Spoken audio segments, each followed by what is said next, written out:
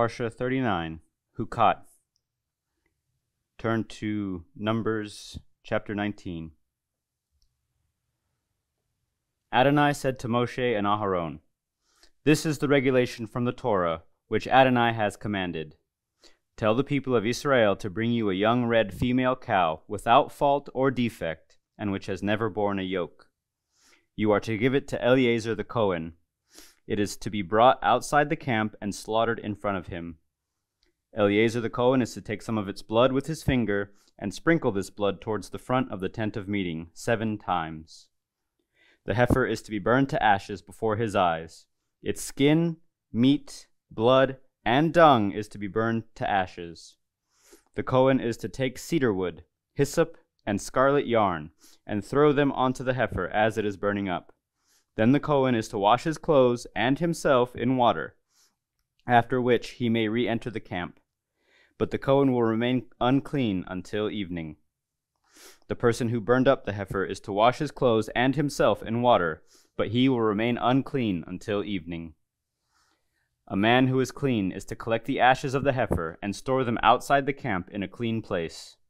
They are to be kept for the community of the people of Israel to prepare water for purification from sin. The one who collected the ashes of the heifer is to wash his clothes and be unclean until evening. For the people of Israel and for the foreigner staying with them, this will be a permanent regulation. Anyone who touches a corpse, no matter whose dead body it is, will be unclean for 7 days. He must purify himself with these ashes on the 3rd and 7th days. Then he will be clean. But if he does not purify himself the 3rd and 7th days, he will not be clean. Anyone who touches a corpse, no matter whose dead body it is, and does not purify himself, has defiled the tabernacle of Adonai. That person will be cut off from Israel, because the water for purification was not sprinkled on him. He will be unclean. His uncleanness is still on him. This is the law. When a person dies in a tent, everyone who enters the tent and everything in the tent will be unclean for 7 days. Every open container without a cover closely attached is unclean. Also, whoever is in an open field and touches a corpse, whether of someone killed by a weapon, or of someone who died naturally, or the bone of a person, or a grave, will be unclean for 7 days. For the unclean person, they are to take some of the ashes of the animal burned up as a purification from sin and add them to fresh water in a container. A clean person is to take a bunch of hyssop leaves, dip it in the water, and sprinkle it on the tent, on all the containers, on the people who were there, and on the person who touched the bone, or the person killed, or the one who died naturally, or the grave. The clean person will sprinkle the unclean person on the 3rd and 7th days. On the 7th day he will purify him. Then he will wash his clothes and himself in water, and he will be clean at evening. The person who remains unclean and does not purify himself will be cut off from the community, because he has defiled the sanctuary of Adonai. The water for purification has not been sprinkled on him. He is unclean. This is to be a permanent regulation for them. The person who sprinkles the water for purification is to wash his clothes. Whoever touches the water for purification will be unclean until evening. Anything the unclean person touches will be unclean, and anyone who touches him will be unclean until evening. The people of Israel, the whole community, entered the Sin desert in the 1st month, and they stayed in Kadesh. There Miriam died, and there she was buried. Because the community had no water, they assembled themselves against Moshe and Aharon. The people quarreled with Moshe and Aharon and said, "We wish we had died when our brothers died before Adonai. Why did you bring Adonai's community into this desert? To die there, we and our livestock? Why did you make us leave Egypt? To bring us to this terrible place without seed, figs, grapevines, pomegranates, or even water to drink?" Moshe and Aharon left the assembly, went to the entrance of the tent of meeting, and fell on their faces, and the glory of Adonai appeared to them. Adonai said to Moshe, "Take the staff, assemble the community, you and Aharon your brother, and before their eyes tell the rock to produce its water. You will bring them water out of the rock, and thus enable the community and their livestock to drink." Moshe took the staff from the presence of Adonai as he had ordered him. But after Moshe and Aharon had assembled the community in front of the rock, he said to them, "Listen here, you rebels. Are we supposed to bring you water from this rock?" Then Moshe raised his hand and hit the rock twice with his staff. Water flowed out in abundance, and the community and their livestock drank. But Adonai said to Moshe and Aharon, "Because you did not trust in me, so as to cause me to be regarded as holy by the people of Israel, you will not bring this community into the land I have given them." This is Meribah spring, where the people of Israel disputed with Adonai, and he was caused to be regarded as holy by them. Moshe sent messengers from Kadesh to the king of Edom. "This is what your brother Israel says. You know all the troubles we have gone through, that our ancestors went down into Egypt. We lived in Egypt a long time, and the Egyptians treated us and our ancestors badly. But when we cried out to Adonai, he heard us, sent an angel, and brought us out of Egypt. Now here we are in Kadesh, a city at the edge of your territory. Please let us pass through your land. We will not go through fields or vineyards, and we won't drink any water from the wells. We will go along the king's highway, not turning aside either to the right or to the left, until we have left your territory." But Edom answered, "You are not to pass through my land. If you do, I will come out against you with the sword." The people of Israel replied, "We will keep to the highway. If we do drink the water, either we or our livestock, we will pay for it. Just let us pass through on foot. It's nothing." But he said, "You are not to pass through." And Edom came out against them with many people and much force. Thus Edom refused to allow Israel passage through its territory, so Israel turned away. They traveled on from Kadesh, and the people of Israel, the whole community, arrived at Mount Hor. At Mount Hor, by the border of the land of Edom, Adonai said to Moshe and Aharon, "Aharon is about to be gathered to his people, because he is not to enter the land I have given to the people of Israel, inasmuch as you have rebelled against what I said at the Meribah spring. Take Aharon and Eleazar his son, bring them up to Mount Hor, remove the garments from Aharon, and put them on Eleazar his son. Aharon will be gathered to his people. He will die there." Moshe did as Adonai ordered. They went up to Mount Hor before the eyes of the whole community. Moshe removed the garments from Aharon and put them on Eleazar his son, and Aharon died there on top of the mountain. Then Moshe and Eleazar came down the mountain. When the entire community saw that Aharon was dead, they mourned Aharon 30 days, the whole house of Israel. Then the king of Arad, a Canaanite who lived in the Negev, heard that Israel was approaching by the way of the Adarim, so he attacked Israel and took some of them captive. Amen. Okay. You know, there's so many directions we could go with today's Torah portion. So many valuable lessons for us to follow as followers of Jehovah. But we only have time to explore one of them. And we're going to concentrate mainly on what we learned today in Numbers chapter 20. Now, before we go any further, let me explain. This Parashah, because of the way it works, would have gone on for another 3 or 4 chapters. All right? And so we decided to show you mercy, all right, and not read on for another 15, 20 more minutes. So that's why we stopped where we did. Well, as we've seen often in the journey of the Israelites,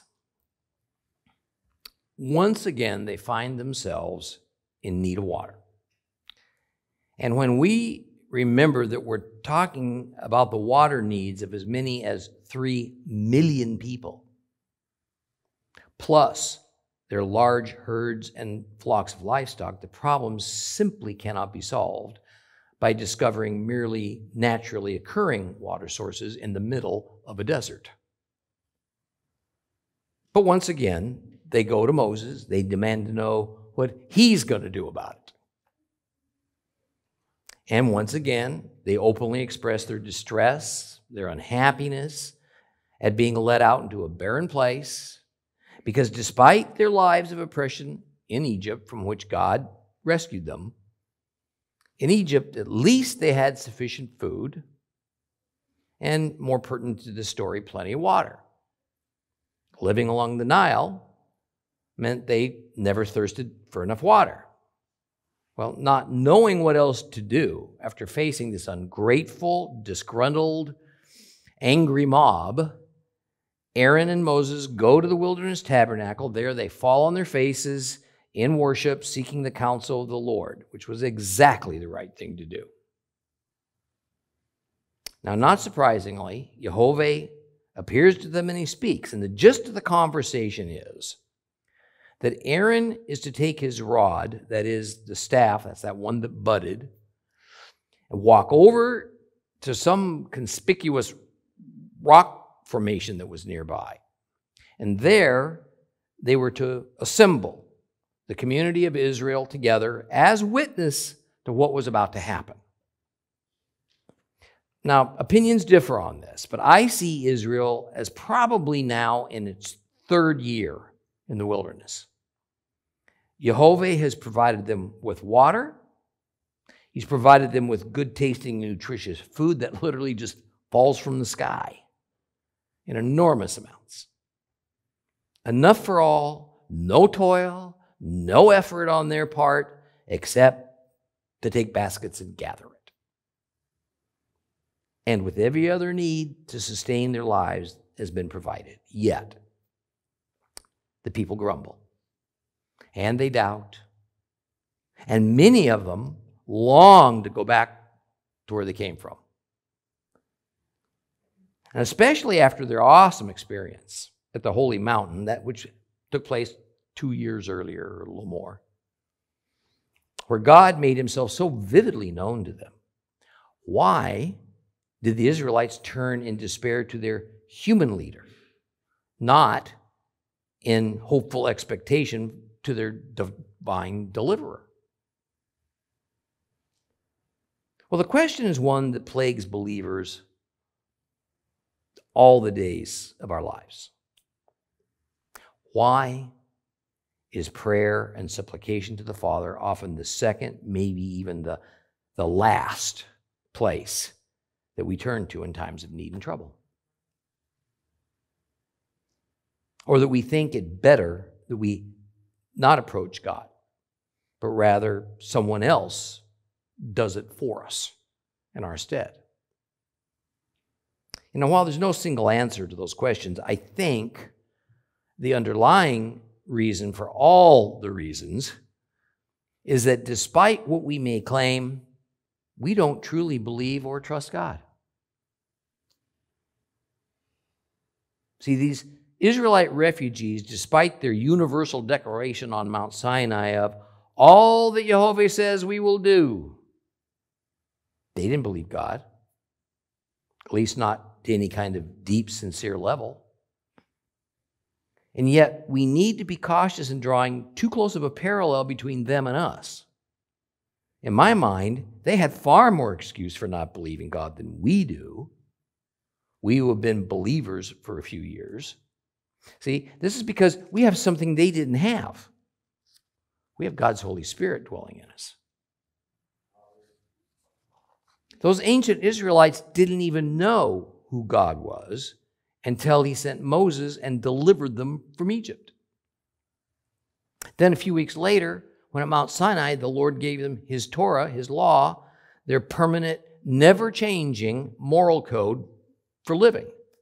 Being but 2 years removed from this meant that Israel was still in its infancy to knowing God, who God is through their experiences with him. At this time, they were still far more Egyptian than they were set-apart Israel. They still viewed most things through the lens of their Egyptian historical past. I mean, Egypt was still the only homeland they had known for 20 generations. Canaan, the promised land, well, it wasn't just remote, it was only a theory. It was a promise that was nearly impossible for them to visualize and internalize as entirely real. The reality is it was going to take 40 years in the wilderness, 40 years of experience God's love and care, and of experiencing far more failures in their personal and corporate trials of faith than successes, before Jehovah determined they were finally ready enough to receive their promised inheritance. Canaan. Think about it. Nearly 500 new moon observances had to pass. 500. Before these formerly Hebrew Egyptians were reborn as Hebrew Israelites as they crossed through the waters of the Jordan River. See, it's a similar life and faith journey of every follower of Yeshua. When we first came to trust in Christ, and in the first several years that followed that moment, well, at least the majority of us remained more worldly than becoming more godly. We failed more. We doubted more. We believed less.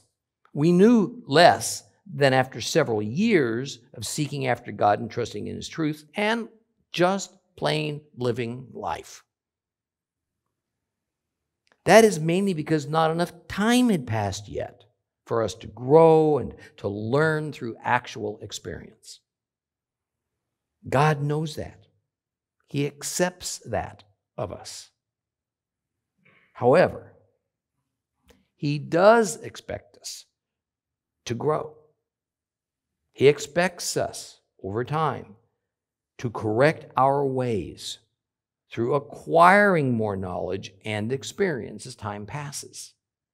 Therefore, at Meribah, when Moses struck the rock, instead of doing as God commanded and water poured forth, God did not punish or chastise young, inexperienced Israel for their lack of faith in Him. He punished Moses and his brother Aaron, whom He had specially prepared and whom He had directly instructed about what to do, but who also failed.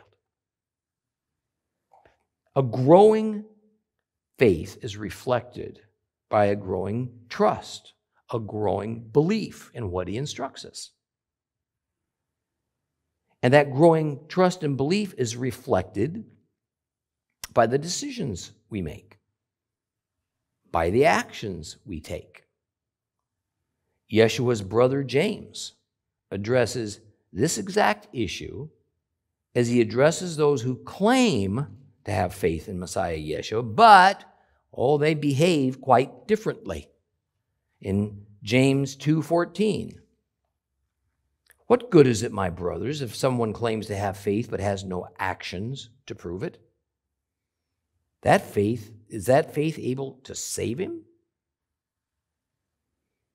Then a few verses more in verse 20, "But foolish fellow, do you want to be shown that such faith apart from your actions is barren?" So, with some honest introspection, don't raise your hands or respond, does your life actually reflect your belief in Jesus? It's a hard one, isn't it? Considering the times in which we live, do you really believe that the end times have probably arrived or is so very near? But you have done little, if any, of spiritual and tangible value to prepare for it.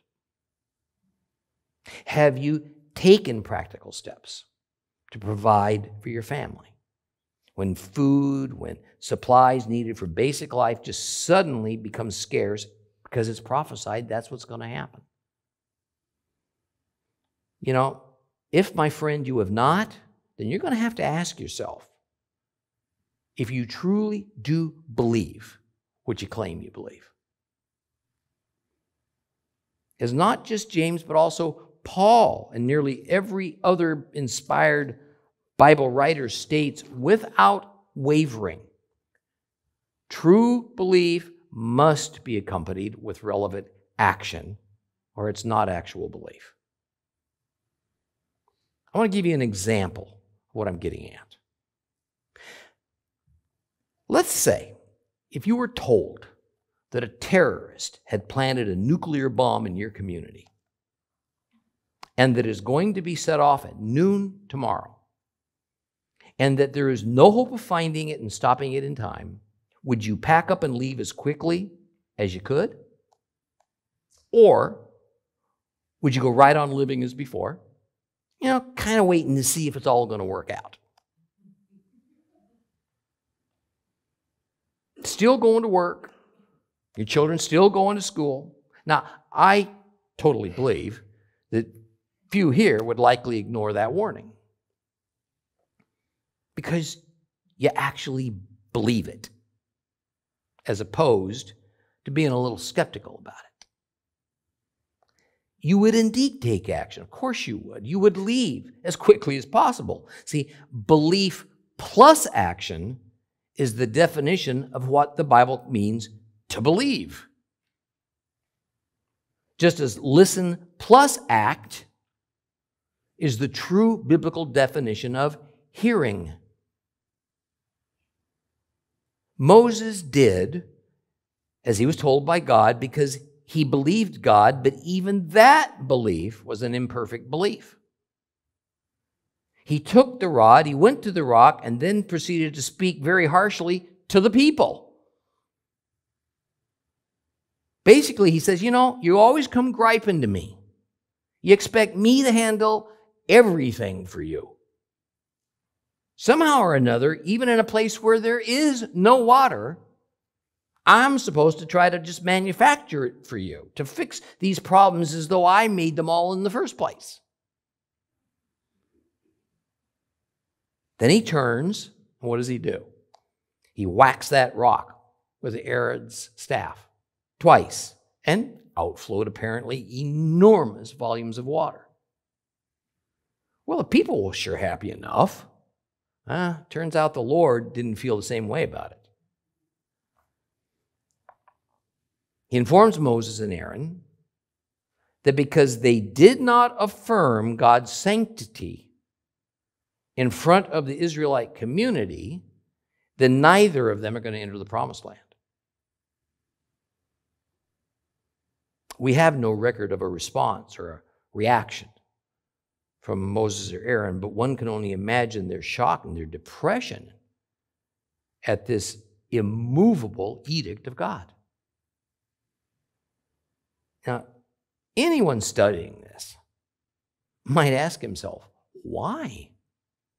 Why such a harsh decree from the Lord to the very two men who he has used, in some degree used up, to achieve his purposes?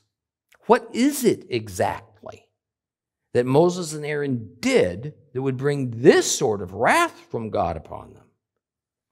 Well, the obvious is that Moses disobeyed God.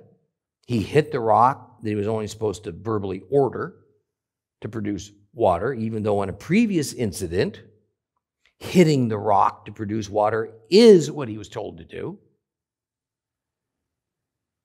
But this seems so small a thing in comparison to the drastic consequences. In God's eyes, however, their offense was very serious. In Deuteronomy, in recalling this event, we read in Deuteronomy 32, verses 49 through 52, "Go up into the Avarim range to Mount Nebo, into the land of Moab across from Jericho, and look out over the land of Canaan, which I am giving the people of Israel as a possession. On the mountain you are ascending, you will die. You will be gathered to your people, just as Aaron your brother died on Mount Hor and was gathered to his people."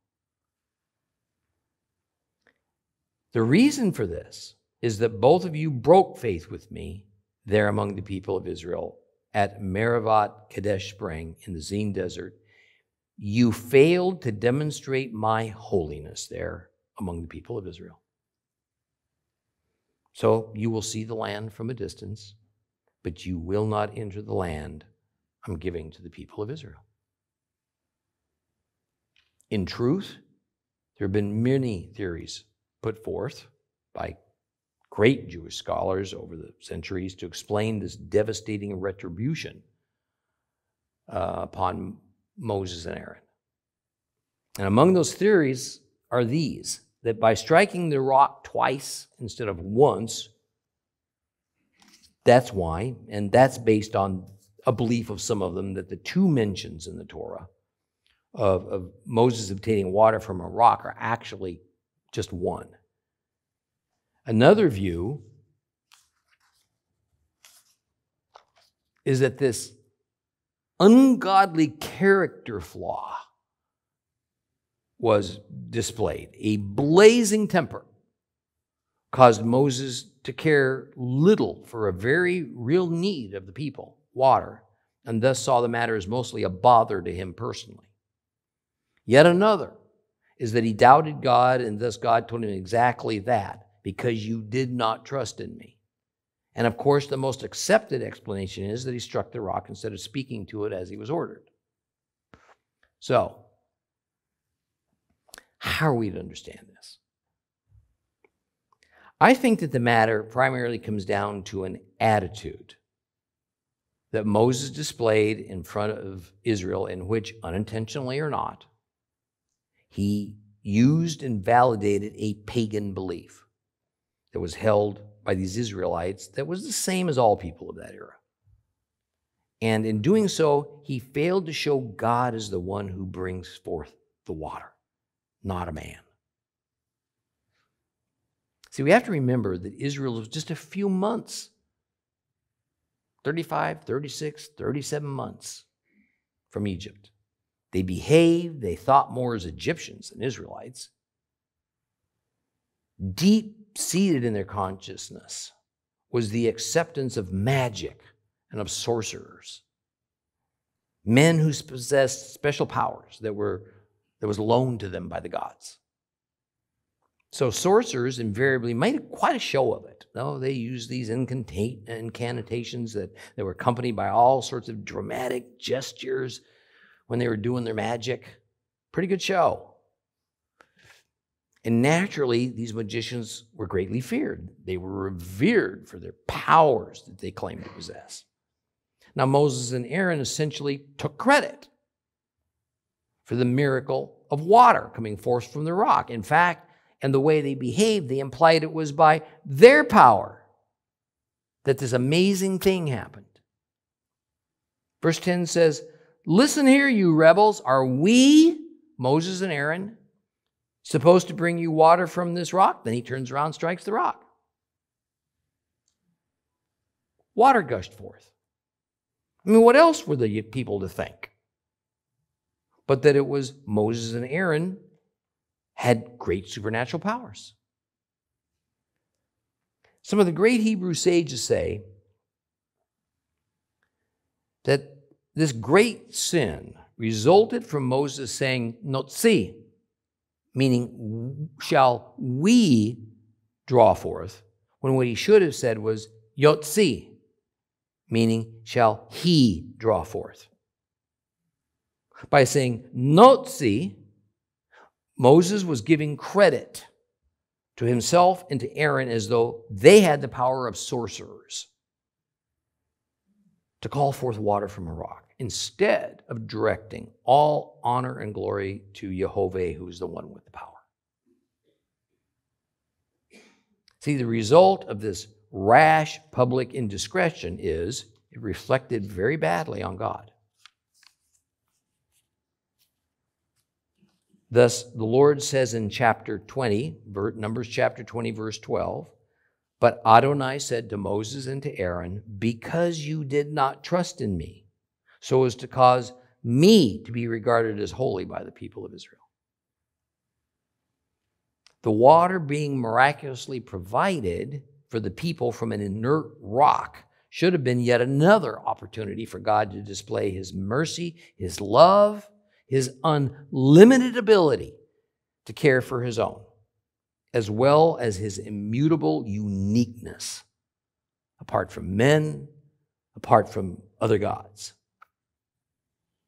The sanctity that should have been his alone became muddled in the minds of those who could have greatly benefited from the lesson that among the Hebrews there will be no sorcery or sorcerers. God wanted to show that he stood alone, distinct, apart from any other being, but instead, Moses and Aaron attempted to show themselves as being distinct and apart from Israel. They showed themselves as inherently possessing many of the powers of Jehovah. And since God was denied his due in the miracle of the water from the rock, Moses and Aaron will be denied their due from being the leaders of Israel. For when verse 12 was completed, it says, "You will not bring this community into the land I have given to them." What a huge warning this is, especially to those who hold themselves up as God's representatives and leaders of his congregation of believers on earth. I mean, how many pastors, rabbis, teachers, prophets claim or imply a power and a special ability or a special holiness of their own to be used at their own discretion, when in fact, they have no inherent power. I have no inherent power. I have no special holiness. Or they claim personal credit for what actually are acts of God. You know, some time ago, I heard a TV pastor who was trolling for funds for his ministry say that if people would send him $1,000, he would covenant with them through the airwaves and vow a threefold return in their investment to his ministry. He was proudly saying he had the spiritual power, the spiritual connections to cause God to miraculously give you back $3,000 if you'd send $1,000 to support his particular ministry. I want to be very clear on this crucial lesson from our divine Lord. Moses and Aaron's penalty for displaying such a haughty attitude and for misleading people into thinking something that is simply not the truth, for trying to rob God of his due glory, is that they were never allowed to enter the promised land. If men of such great position and stature, men who were afforded by God with the highest level of holiness that humans could ever achieve on earth, if they were not allowed entry into the promised land because of the type of sin they committed, even if to them the offense was so small, how could any of us decline to teach, demonstrate, or live divine truth? And worse, that we might misappropriate God's glory and merit for ourselves.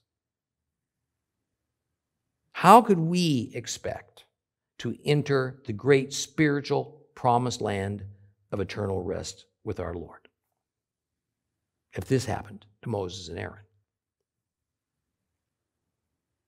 You see, it ought to be enough for us all that God loves us, that he hears our prayers, that he shows us his mercy in marvelous ways every single day. He acts on our behalf probably way more often than we have any realization of it. Even Yeshua, our Messiah, who himself was divine, never attempted to misappropriate to his own glory that which belonged to his Father.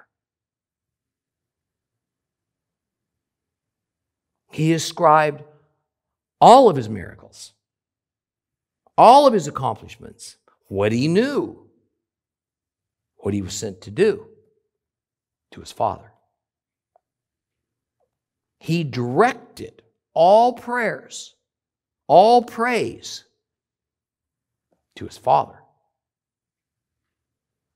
Then Yeshua left this earth telling his disciples, that's us, to be like him. So, let's us together determine to do just that. Would you please rise?